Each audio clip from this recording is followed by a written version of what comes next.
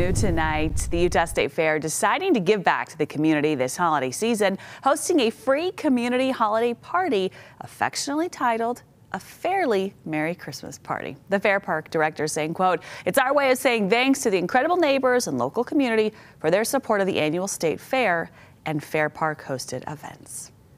It's really important for the Fair Park community to know that we care. We know that living next to an event center can be challenging.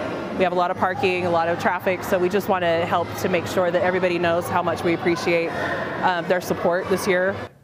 Tonight's event held in the Promontory building with games, make and take crafts, giveaways, free hot drinks, and of course, a visit from one of Santa's helpers.